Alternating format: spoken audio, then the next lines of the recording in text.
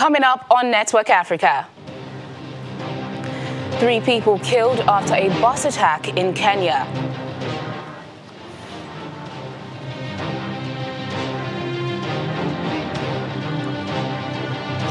Tunisia's Prime Minister Designate announces the formation of cabinet ministers.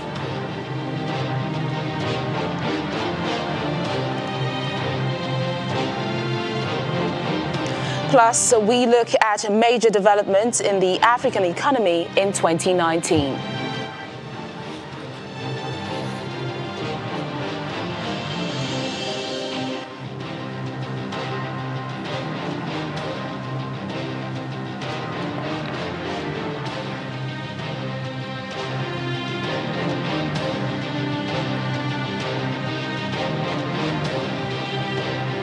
Hello and a warm welcome to the program. I'm Teniola Shobowale. We begin today in Kenya, where 3 people have been killed after a bus was attacked close to the Somali border. 2 others were injured and are being treated at local clinics. The bus was traveling from Mombasa and was targeted in Lamu County, where heavily armed men stopped it and sprayed it with bullets. The gunmen have not been identified, but the Somalia-based Al-Shabaab militant group has carried out a number of attacks in the country.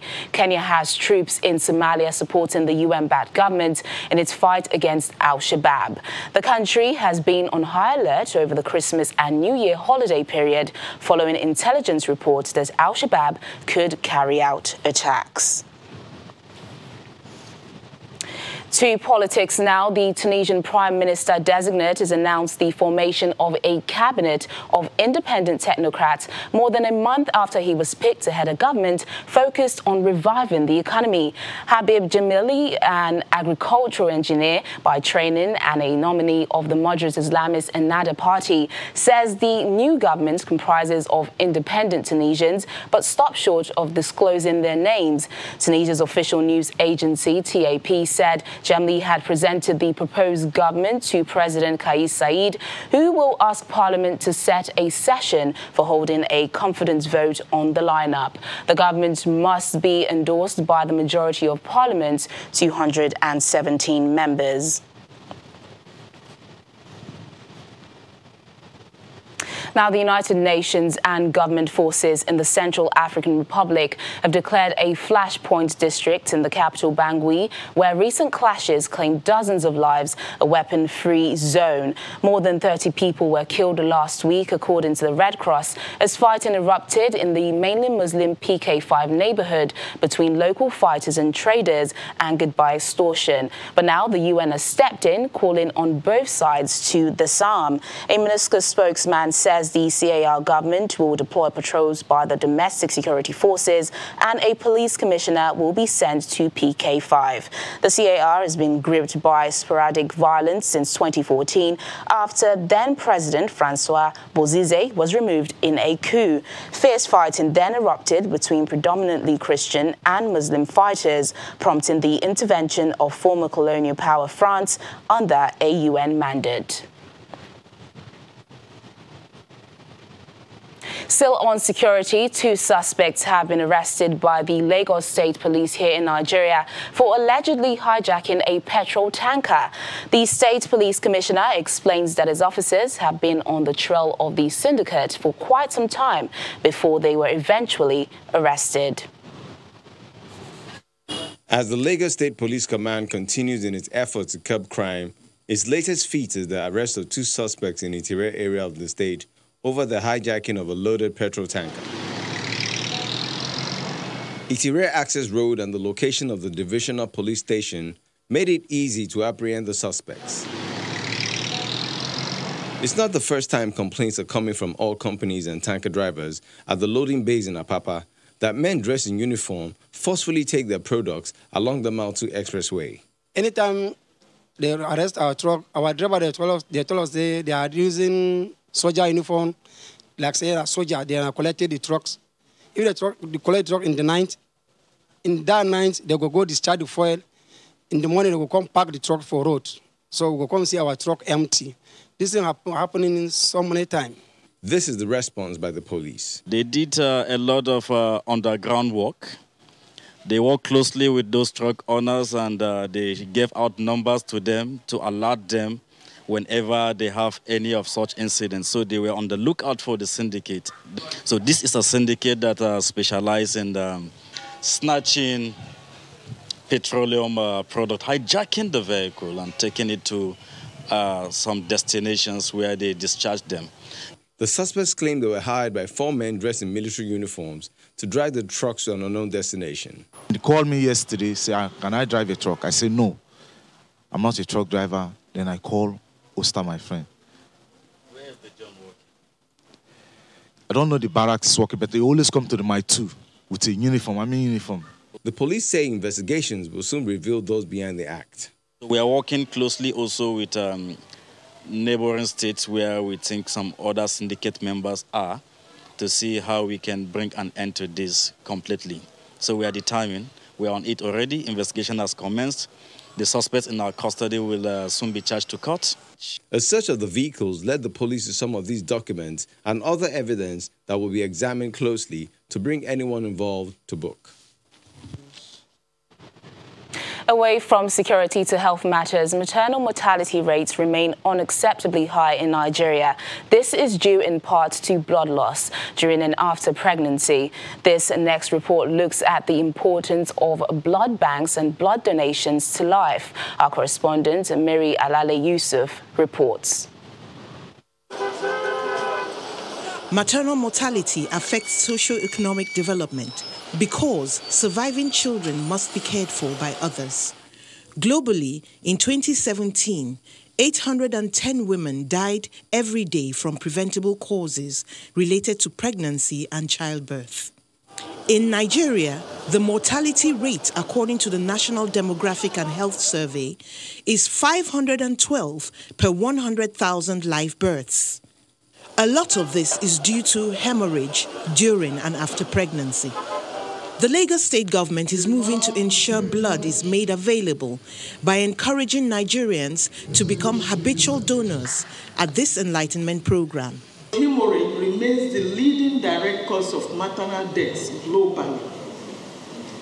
And that means that at least 1/4 of maternal death can be prevented once blood is made available. Blood cannot be manufactured, hence the call for donors. The few who come forward cannot meet the demand from not just mothers, but people who lose blood in other situations, such as accidents and illness. I think we need to honor the people that take their time voluntarily to go out of their way in a place like Lagos to give blood. How is this demand to be met? If you explain the reasons and you have your data and scientific facts, it is easier to convert somebody from believing what is not to what it is. The World Health Organization has determined that the safest blood supply is from voluntary, non-remunerated donors. That's because a voluntary donor is more likely to give it some thought and live a healthy life. We see a bit of how knowledgeable the public is about blood donation and its procedures. Did they give you any blood sample? Well, from no matter how you bring the patient sample, the baby and the mother sample. He is not aware that he should have brought a sample of the patient's blood.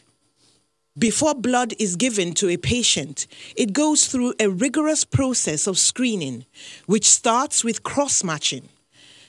By this time, it has already been checked for disease pathogens and discarded if infected, but stored at a specific range of temperatures if disease-free. Cross-matching is carried out by mixing small amounts of the patient's blood with the donors. This shows if they are compatible. If the cells are destroyed, the journey ends here. The blood is incubated at body temperature for some time to detect any antibodies which may be harmful to the recipient. If present, that match is abandoned. Blood which passes all tests is tagged and can be transfused almost immediately or transported to desired locations in special boxes with ice packs. Donated blood lasts just 35 days. No wonder the call for more voluntary habitual donors. Mary Alale Yusuf, Channels Television News. Now, the United Nations World Food Programme, WFP, has warned that millions of Zimbabweans pushed into hunger by prolonged drought and economic crisis face an increasingly desperate situation unless adequate funding for a major relief operation materializes quickly. With nearly 8 million people, half the population, now food insecure, WFP plans to double the number of people it assists, up to 4.1 million, but needs over $200 million for its emergency response in the first half of 2020 alone. Elias Shamba is a 53-year-old farmer with 24 family members in Zimbabwe. Last year, he only harvested 6 bags of maize and lost 2 rounds of planting to drought. When WFP food assistance ran out, he collected bugs at night from the trees to supplement his meal. Years of drought have slashed food production in Zimbabwe, once an African breadbasket. Last year's maize harvest was down 50% on 2018, with overall cereal output less than half the national requirement. By August of last year, WFP was forced to launch an emergency lean season assistance program to meet rising needs, months earlier than anticipated. Since then, food shortages have become ever more pronounced. In December, maize was only available in half of the markets WFP monitors countrywide. 2019 has been an exceptionally tough year for all Zimbabweans. We see a factor or a combination of factors, economic downturn, climate change and subsequent droughts that have led more than 8 million people into food insecurity. As in WFP, we're looking at ramping up our response over the next couple of weeks to reach almost double of what we have planned. Warren Lee, runaway inflation, a symptom of the wide-ranging economic crisis Zimbabwe is experiencing, has propelled the prices of basic commodities beyond the reach of all but the most privileged. Amid dire shortage of foreign exchange and of local currency, Zimbabwe has seen drastic price increases. Bread now costs 20 times what it cost 6 months ago, while the price of maize has nearly tripled over the same period. Things are rotting in this market because of prices. Because today tomatoes will go $250, tomorrow $300, tomorrow $400, and people they don't have that money. Soaring fuel prices and shortages lead to long lines of cars for fuel at the petrol station. The deepening hardship is forcing families to eat less, skip meals, take children out of school, sell off livestock, and fall into a vicious cycle of debt. There is little respite expected for the most vulnerable, including subsistence farmers who grow most of Zimbabwe's food and depend on a single increasingly erratic rainy season.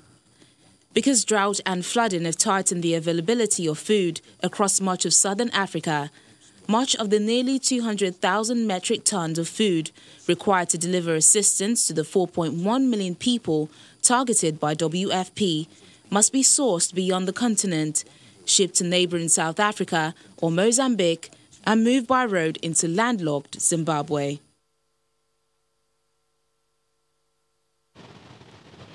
So ahead on the program, we bring you a story about the power of music, helping a convict transcend the confines of his cell in Burkina Faso. That's in a moment. Stay with us.